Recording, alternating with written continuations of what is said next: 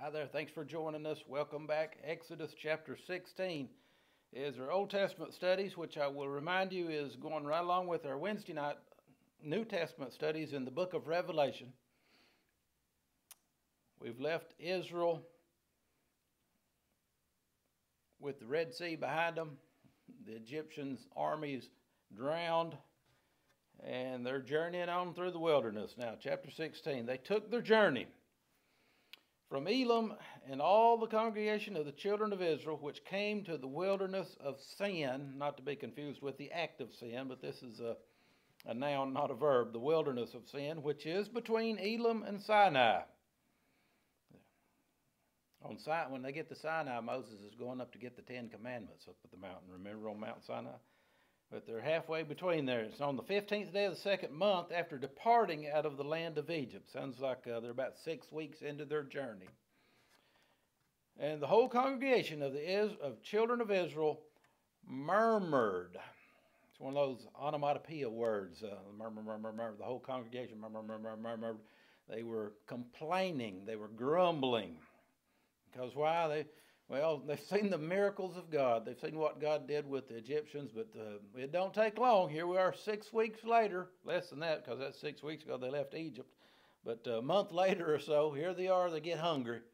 So they just start to complain and whine and just act like us fallen human beings. They murmured against Moses and Aaron in the wilderness, verse 3, and the children of Israel said unto them, Would to God we had died. Would to God's old 1611 English for, I wish to God that we had just died in Egypt. Or like the kid that's holding his breath and says, I wish I was dead, right? Would to God we'd died by the hand of the Lord in Egypt.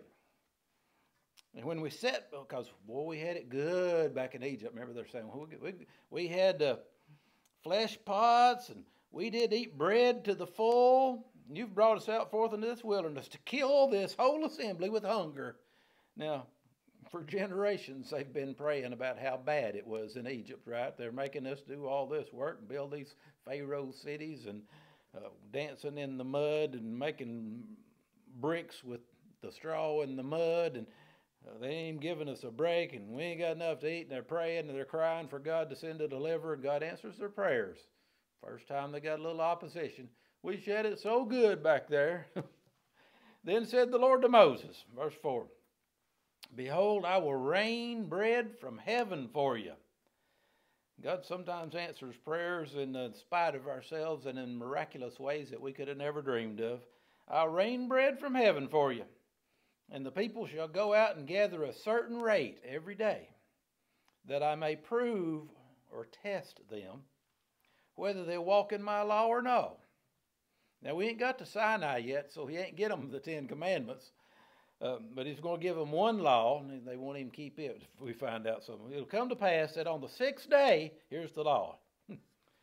It'll come to pass on the 6th day, which would have been Friday for them back in the Old Testament day. On the 6th day, they'll prepare that which they bring in, and it'll be twice as much as they gather daily. So here we see, even before the Ten Commandments is given, God's given them a Sabbath law to start with. He's going to have them rest on the 7th day.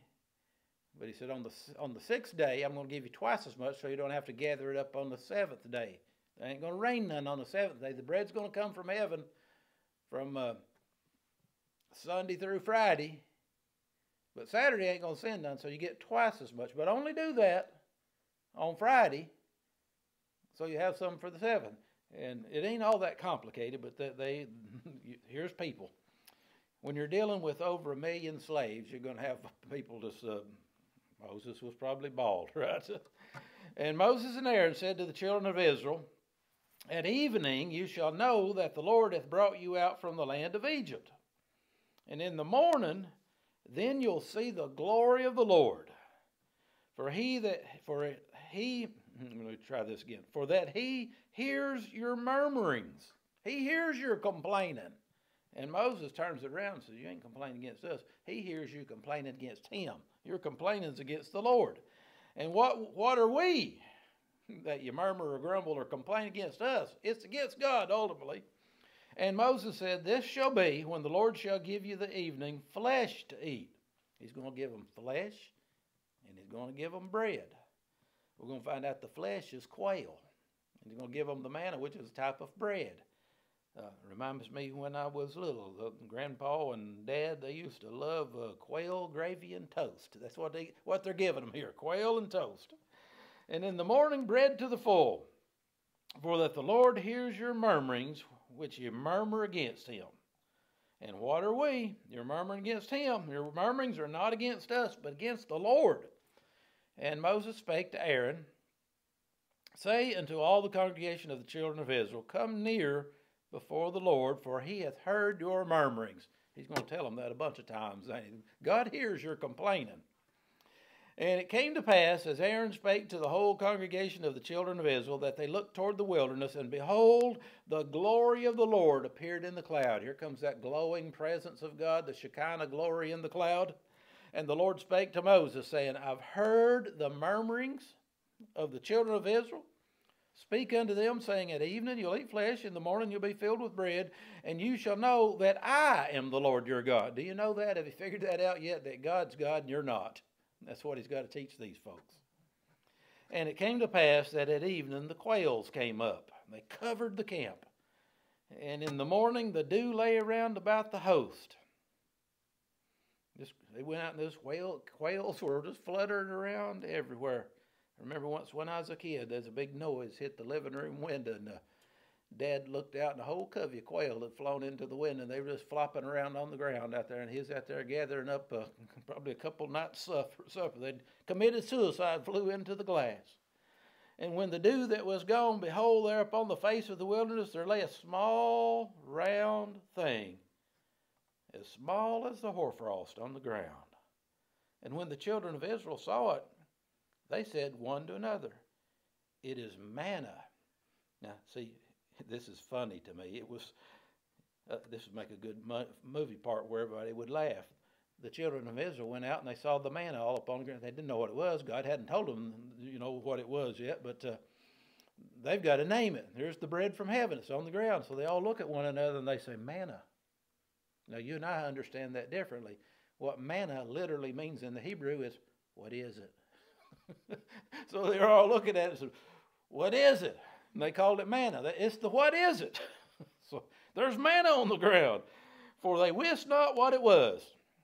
And Moses said unto them, this is the bread which the Lord's given you to eat. Now, I have to pull you out of the Old Testament to the New when we come over this point for a minute, because Jesus took this very passage and applied it to himself. The Pharisees, the Orthodox Jews of his day that prided themselves on their ancestral history, they bragged about how they were descendants of Abraham. And they said, our forefathers ate manna in the wilderness. And Jesus said, yep, your forefathers ate manna in the wilderness. And by the way, your forefathers died. They're dead. They ate manna and they died. It was a temporary thing to keep them alive through the wilderness. All it was food to keep them alive. But Jesus said, I am that bread of life that came down from heaven. And if a man have eaten me, he'll live forever. So Jesus was going back to this thing and saying them people would have starved to death, right, if God hadn't have given them some kind of supernatural miracle to keep them alive to travel through this wilderness land. For 40 years it's going to turn out to be. And God fed them that until they got to the promised land. Then they had to go to work and make a living like everybody else. But there wasn't nothing out there, so God fed them supernaturally. Manna, they called it. And it sustained them in this wilderness journey. But Jesus took that and he's basically saying that manna was a type of me.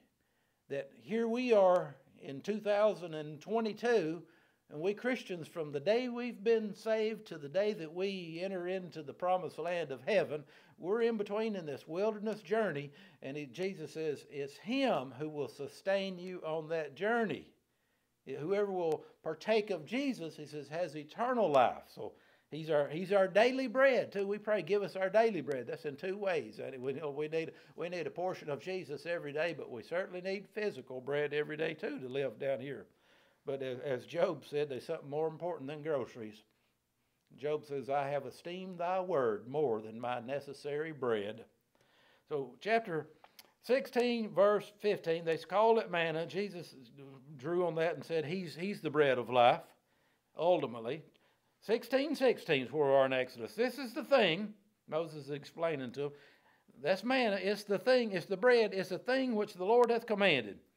Gather of it every man according to his eating, an omer for every man. You say, well, what's an omer? Hold that thought. I'm going to give you the answer at the end of this chapter, what an omer, because everybody says, what's an omer? What is an omer? Well, the Bible's got an answer. Hang on. An omer for every man, according to the number of your persons. I guess if you got 5 people in the house, you get 5 omers. Take ye every man for them which are in his tents, according to the number of the people in their tent. And the children of Israel, verse 17, they did so, and they gathered some more, some less. And when they did meet it or measure it with an omer, so we know an omer is a unit of measurement, right? He that gathered much had nothing over, and he that gathered little had no lack. There was just enough for everybody. Give us this day, or my God will supply all your needs according to his riches in Christ Jesus, is a New Testament verse. We want to read that sometimes, that my God will supply all our wants. He didn't say that. I'll supply all your needs. He's always supplied mine, ain't you? You're still alive and you ain't starved to death. I'll take that as a yes. He had no lack, and they gathered every man according to his eating. And Moses said in verse 19, let no man leave of it till morning. Get what you need it all up. Notwithstanding, oh, here we go. Here's these people that Moses is dealing with, pull his hair out. Notwithstanding, they hearkened not unto Moses. They wouldn't listen to him, some of them wouldn't. But some of them left of it until the morning. And they found out in the morning they got up, it had worms in it and it stank. It bred worms and stank. And Moses was wroth or angry with them. He said, you all make me pull my hair out, probably. Because they were saying, he told them very plainly what God told them to tell him, and they didn't believe that preacher knew what he was talking about, so they're going to go out and do opposite anyway, right? But they found out that he didn't know what he was talking about. And they gathered it every morning, every man according to his eating, they learned. And when the sun waxed hot, it melted. You eat what you do. And it came to pass, better get up early, right? Don't lay in bed till noon, it'll be melted off. Better get out of that bed and go out and gather it. And it came to pass that on the 6th day they gathered twice as much bread, 2 omers for one man. And all the rulers of the congregation, they came and told Moses, and they said unto them, this is that which the Lord has said, tomorrow is the rest of the holy Sabbath to the Lord. So we got a Sabbath here, a Sabbath law even before we get to Sinai. Bake that which will you bake today, and seethe or boil that which you will seethe, and that which remains over, lay up for you to be kept till morning. Because we ain't going to do no work tomorrow. It'll rot any day except for Friday night. You can keep it till the Sabbath that way. That's God's plan, and do what God said to do is the lesson. And somebody probably reasons, say, well, I don't know. We kept it on Friday night. It didn't rot. I'll try it again Sunday night. And they finally got up the next morning. It'd be full of worms and stinking, right? You better do it God's way. God knows what he's talking about. So they laid it up till morning, verse 24. And as Moses bade, and it did not stink, neither was there any worm therein. And Moses said, eat that today, for today's a Sabbath unto the Lord. Today you shall find it not in the field. 6 days shall you gather it. But on the 7th day, no work on the 7th, which is the Sabbath, in it there will be none. And it came to pass, verse 27, that there went out some of the people on the 7th day together, and they found none. Some of them went out together on the 7th. Moses pulling his hair out again. I told you how to do this. And the Lord said to Moses, how long refuse you to keep my commandments and my laws? I just give you one, and some of them can't keep that one, right? See, for that the Lord hath given you the Sabbath, therefore he gives you on the 6th day the bread of 2 days. Abide ye every man in his place. Stay at home. Let no man go out of his place on the 7th day. So the people rested on the 7th day. Some had to learn from just the word of God that was spoken through the preacher to them, but some had to go and learn in the school of hard knocks. That's still the way it is, ain't it? And the house of Israel called the name thereof manna. And it was like, what does stuff taste like? Well, the Bible's got, here's something right here for us. It was like coriander seed, little old seeds, white. And it tasted like wafers made with honey. That don't sound bad, was it? I'm thinking of an old graham cracker dipped in honey right now. And Moses said, this is the thing which the Lord commands. Fill an omer of it to be kept for your generations. I'm going to tell you what that is in a minute. That they may see the bread whereof I fed you in the wilderness when I brought you forth from the land of Egypt. And Moses said to his brother Aaron, that's an important verse right here. Told me, Aaron said, now you take a pot and put an omer full of manna in it and lay it up before the Lord to be kept for your generations. And as the Lord commanded Moses, so Aaron laid it up before the testimony to be kept. Now they haven't got to the place in the book yet where chronologically, where God instructs them to build the tabernacle and the Ark of the Covenant.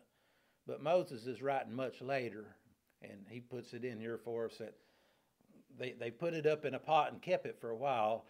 But eventually, when they built the Ark of the Covenant, we find out I believe it's Chronicles, and again in the New Testament, that they placed 3 items inside the Ark of the Covenant. One was the 10 Commandments themselves, written with the very finger of God on those rocks.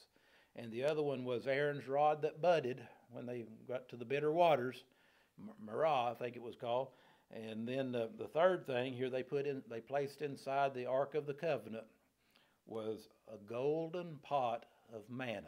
And that's what the Bible tells us was in there. And here's where it first started. Moses, through God through Moses said to Aaron, go get a whole pot full of that stuff and save it. Eventually it goes in the Ark of the Covenant for a testimony to the future generations of how God has redeemed his people in the past, their daddies and grandpappies and so on. So, of course, take it that Aaron went out and said, if I'm going to get a pot full up for the Lord, I know where there's a gold pot, and that's the best one to give to the Lord. So, verse 35, the children of Israel, they did eat manna for 40 years. It's only a couple weeks or so if they went right straight to the promised land. But because of the rebellion, we're going to find out that God just keeps them doing laps in the wilderness for a long time till the next generation goes into the promised land. But they eat that manna for 40 years until they came to a land inhabited. They did eat manna until they came to the borders of the land of Canaan. Now, I told you before we close, I'd tell you what an omer is. I'm going to read to you right out of the Bible, verse 36. Now, an omer is the 10th part of an ephah. Now you know what an omer is. Seriously, both of them are just Hebrew units of measurement. Probably a certain little size basket was an omer, and an ephah was 10 times as big. That's an omer. See you next week.